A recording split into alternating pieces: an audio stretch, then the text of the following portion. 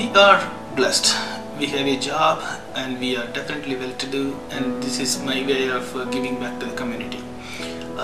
Definitely if you go just outside Appliance Park, you can see the need. There are schools nearby. They could help. They could get much more help from us. Okay? In the sense, the need is there, and I really like to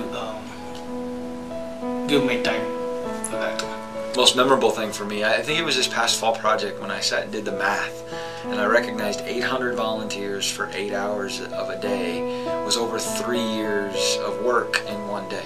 It's just amazing the amount of stuff that we can do. I have really enjoyed being part of the volunteers group, and so I've wanted to do more and bigger and better things. I actually early on I looked at getting into volunteers to learn different things on like construction type things or painting or different things like that. So it was kind of a selfish approach of what I wanted to get in, but what I found was that the more that I did those things, the more I enjoyed, and the more I enjoyed giving back.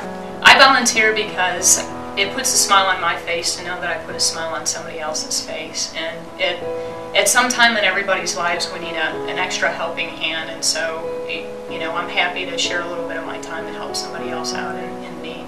I like to give back to the community, and I feel that there's a need out there and they need the help, and so why not help them? Luckily it's encouraged here at work, so I have the ability and the resources to do that and to help out on maybe a larger scale than I would in my own personal life. My best volunteering moment was when I was helping students downtown at Junior Achievement's Finance Park event for 7th graders. I was sitting at a group of table with some kids, and one of the kids looked up to me and asked me why I was there. Was I a parent? Did I work there?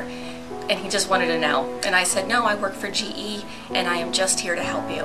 And his eyes grew really wide and he said, you're here just because you want to be, just to help us? You don't have to be here? And kind of that realization, that moment with him in realizing that somebody cared who didn't need to be there, it just really made me feel very confident and really proud to be there helping him that day.